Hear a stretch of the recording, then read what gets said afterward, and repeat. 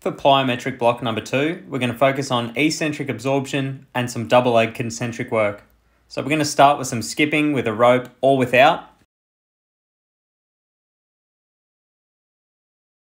We're then going to move into some single leg altitude landings. So standing on a box or something elevated off the ground, stepping off, landing on one leg with your foot flat and your knee tracking in line with your second toe.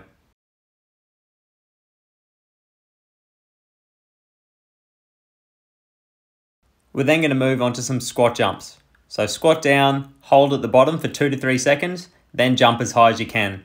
After each jump, make sure you stick the landing with your feet flat, about shoulder width apart, and in about a quarter squat position. Finally, we'll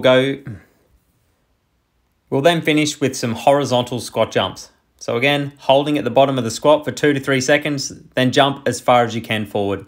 See the description in the app for your sets and reps for each week of Plyometric Block 2.